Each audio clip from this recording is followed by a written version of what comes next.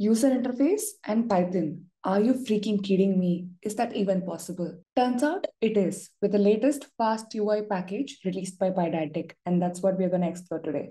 Here is the FastUI GitHub repository, and here is my project setup. So let's get started.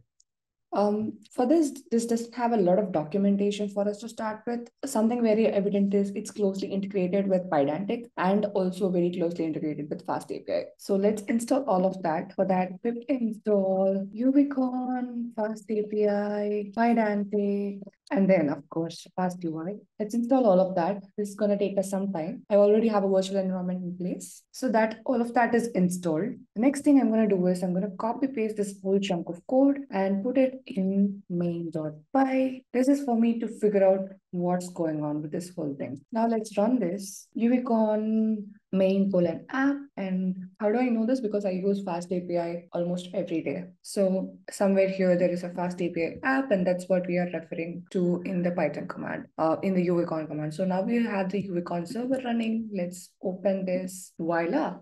There is all your name and date of birth. Here is your items. So that was pretty easy and straightforward. And that's not what we are here to do. We are here to learn more about it. So from the looks of it, there is a user model. This is a Pydantic model. And then we have a bunch of users created here. And inside that, there is an API component.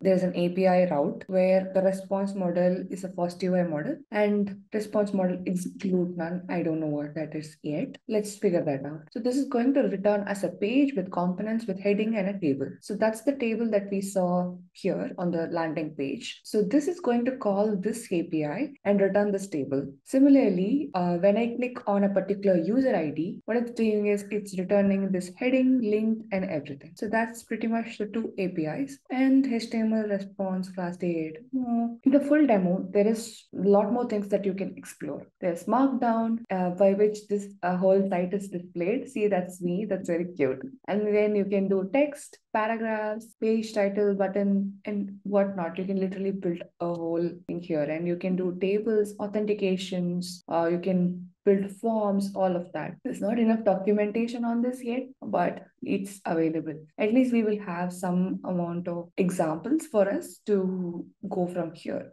Now to feed my personal curiosity, I am going to try something with Markdown. App.get of, and if you notice, like all the routes should start with /API. So /API/Markdown, response model is FastUI, and then all that. Then I'm just gonna let it paste a bunch of things, heading 1, and then after a snippet, we're gonna print hello, and enough of that, I guess. Yeah, and enough of that, followed by all the closing. So that's your Markdown page. And to access this page, you no longer do API/Markdown, rather you just go to, let's go to /Markdown. And there we have the Markdown page with ILO and everything.